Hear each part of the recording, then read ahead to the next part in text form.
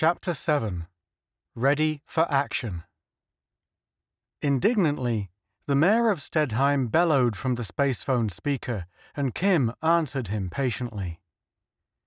The decoy still had a disciplinary circuit field on, he explained for the 10th time. You know about it. When you tried to go galumphing in, the field grabbed you and paralyzed you. When your muscles went iron hard, the relay on your wrist, you wear it to protect you from the fighter beams, threw your ship into transmitter speed travel. So you were somewhere else. When you came back, you charged in again, and the same thing happened.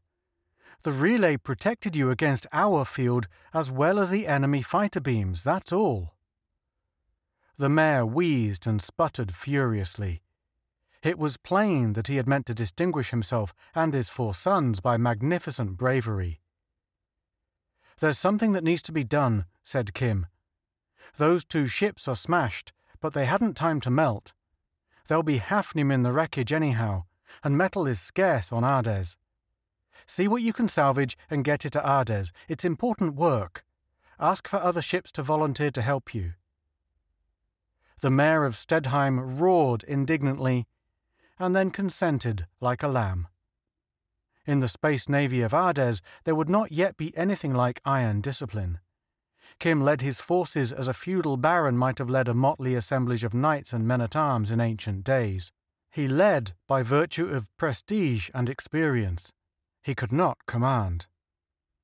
The fleet grew minute by minute as lost ships came in, and Kim worked out a new plan of battle to meet the fact that he could not hope to appear over Sinab with gigantic generators able to pour out disciplinary circuit beams over the whole planet. He explained the plan painstakingly to his followers and presently set a course for Sinab. A surprising number of ships volunteered to go to ground on Kiv 5 with the mayor of Stedheim to save what could be retrieved of the shattered 2 warships. No more than 30 little craft of Ades pointed their noses toward Sinab. They went speeding toward it in a close-knit group, matching courses to almost microscopic accuracy and keeping their speed identical to a hair in hopes of arriving nearly in one group. So we'll try it again, said Kim into the spacephone. Here we go. He pressed the transmitter drive button and all the universe danced a momentary saraband. And far off to the left, the giant sun Sinab glowed fiercely. 5 of the little ships from Ades were within detector range, but there were 4 monstrous moving masses which, by their motion and velocity, were spaceships rising from the planet and setting out upon some errand of the Murder Empire. The same thought must have come instantly to those upon each of the little ships. They charged. There had been no war in space for 5,000 years.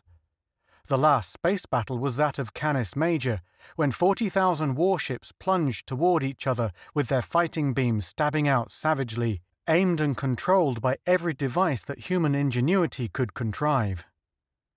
The battle had ended wars for all time, the galaxy believed, because there was no survivor on either side. In seconds, every combatant ship was merely a mass of insensate metal, which fought on in a blind futility. The fighting beams killed in thousandths of seconds. The robot gunners aimed with absolute precision. The 2 fleets joined battle, and the robots fixed their targets, and every ship became a coffin in which all living things were living no longer, which yet fought on with beams which could do no further harm. With every man in both fleets dead, the warships raged through emptiness, pouring out destruction from their unmanned projectors. It was 100 years before the last warcraft, its fuel gone and its crew mere dust, was captured and destroyed. But there had been no spacefight since, until now. And this one was strangeness itself. 4 huge, squat ships of war rose steadily from the planet Sinab II. They were doubtless bound on a mission of massacre. The Empire of Sinab gave no warning of its purpose. It did not permit the option of submission. Its ships headed heavily out into space, crammed with generators of the murder frequency. They had no inkling of any ships, other than those of their own empire, as being in existence anywhere. Suddenly, out of nowhere, a slim and slender spacecraft winked into being. A member of Kim's squadron just arrived. Within a fraction of an instant, it was plunging furiously for the Sinabian monster. The Starshine also flung itself into headlong attack, though it was unarmed save for projectors of a field that would not kill anyone. The other ships, and more as they appeared, darted valorously for the giants. Meteor repellers lashed out automatically. Scanners had detected the newcomers and instantly flung repeller beams to thrust them aside. They had no effect. Meteor repellers handle inert mass, but, by the nature of its action, an interplanetary drive neutralizes their effect. The small ships flashed on. Kim found himself grinning sardonically. There would be alarms ringing frantically in the enemy ships, and the officers would be paralyzed with astonishment at the sudden appearance and instant attack by the spacecraft which could not, to Sinabian knowledge, exist. 4 ships plunged upon one monster. 3 dashed at another. 8 little motes streaked for a third, and the 4th seemed surrounded by deadly mites of spaceships, flashing toward it with every indication of vengeful resolution. The attacks were sudden, unexpected, and impossible. There was no time to put the murder beams into operation. They took priceless seconds to warm up.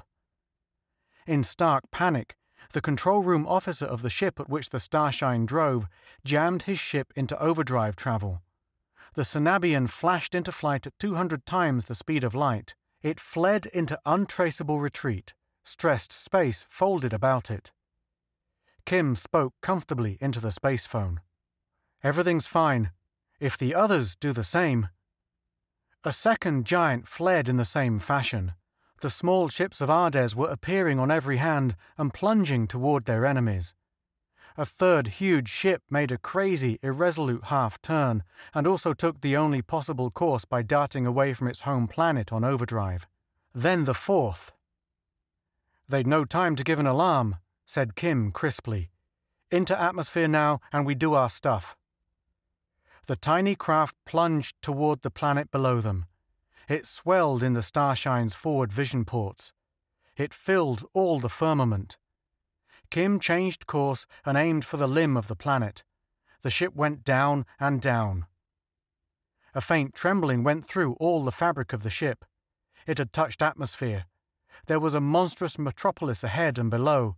Kim touched a control. A little thing went tumbling down and down. He veered out into space again. He watched by electron telescope. Like tiny insects, the fleet of Ades flashed over the surface of the planet. They seemed to have no purpose. They seemed to accomplish nothing. They darted here and there and fled for open space again without ever touching more than the outermost reaches of the planet's atmosphere. But it took time. They were just beginning to stream up into emptiness again when the first of the giant warships flashed back into view. This time, it was ready for action. Its beam projectors flared thin streams of ions that were visible even in empty space. The ships of Ades plunged for it in masses. The fighting beams flared terribly. And the little ships vanished.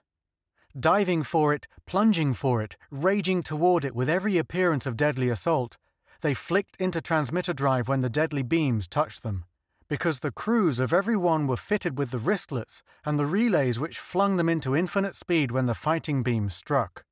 In seconds, when the 2nd and 3rd and 4th Sinabian warships came back from the void prepared for battle, they found all of space about their home planet empty. They ragingly reported their encounter to headquarters. Headquarters did not reply. The big ships went recklessly, alarmedly, down to ground to see what had happened. They feared annihilation had struck Sinab II. But it hadn't.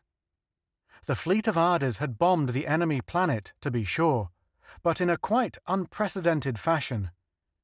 They had simply dropped small round cases containing apparatus which was very easily made, and to which not even the most conscientious of the exiles on Ades could object.